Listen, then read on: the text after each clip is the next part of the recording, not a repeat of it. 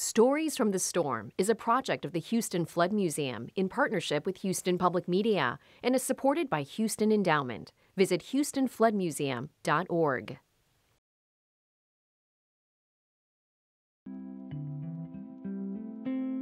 Well, I'm glad to hear that you don't think of this as a blight on your childhood. No.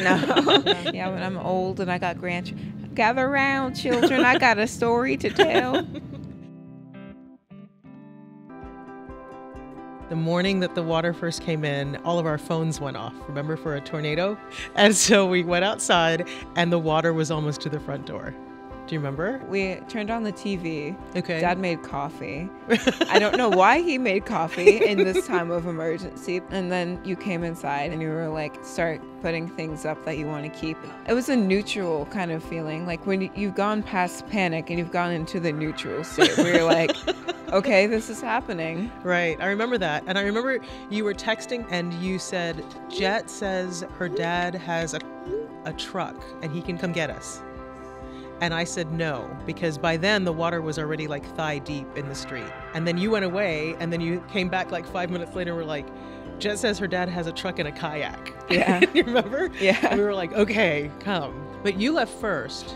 Yes, with the dog and the dog food and blowing up the air mattress and trying to keep our dog on the air mattress because she kept on jumping out into the water. Trying to float her down the street. Yeah, she saw her toys like go drifting by and she kept trying to go after them and I was like, no, you have to stay on here. But that was in the house. Like that was the air mattress that we didn't go out on the street with the air mattress. That was floating in the house, remember? Yeah. Trying to keep her dry because she's so little.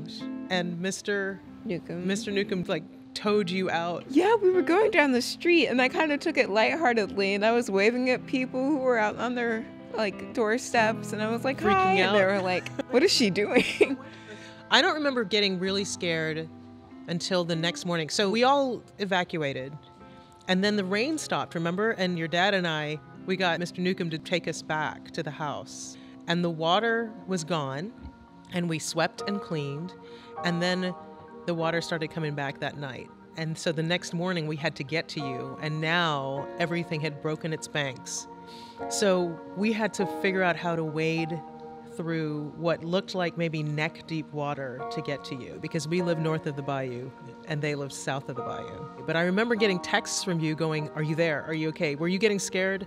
Yeah, I was. And Jet was like, put down your phone. I was like, no, I'm not putting down my phone. Yeah, that was a scary time.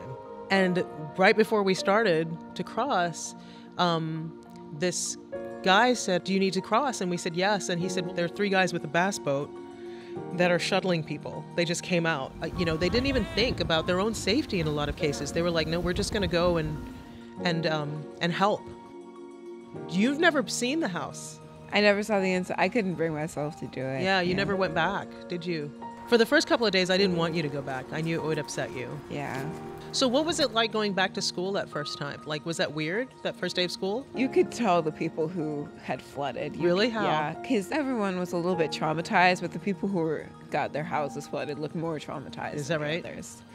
Yeah, but we didn't talk about it. Nobody asked questions or? No, because, everybody in my class is really nice, and we're all like, we're not going to push each other. So we didn't talk about it because school was like a nice way to, Yeah, I was really relieved for you and your dad when you both went back to school and work. Like that felt like a bit of normalcy. Yeah. So we lost pretty much everything. Like we don't have the stuff that we had before. Like, do you feel a sense of loss of the stuff we had or you feel pretty comfortable? I did at first, but now I'm more like, it's okay. It's gone. It's gone. It's in the past. So now I'm starting from scratch. Like you've had such a different childhood than I've had, right? Like from everything, from losing a house to doing this, right? And to recording our story. I don't think this experience has been horrible. I think it'll actually be pretty cool. It'll be like, oh, I went through that. That's intense, but that's cool. And also people were so nice to us, right? Like one guy showed up, he had driven in from New Orleans and asked if he could help us clear out our house. And I was like, sure. And he said, you Houstonians were so great to us during Hurricane Katrina. The least I could do is get in my car and drive up to help you guys. And then he had nowhere to stay because everybody was in hotels. He just drove all the way back that night. Like that was 10 hours of driving and like within 24 hours. It's just crazy. And 14 of those hours, he was helping us. Do you think you learned anything from it? I should take people's help instead of like saying, oh, I can do this on my own. I've got it. I don't need your help. I can do it. And the world isn't a bad place. You just gotta go through some traumatic stuff before you see the good. Sometimes you do. Yeah. That's true. But it's there. The good's there, right? Yeah. Yeah, for sure.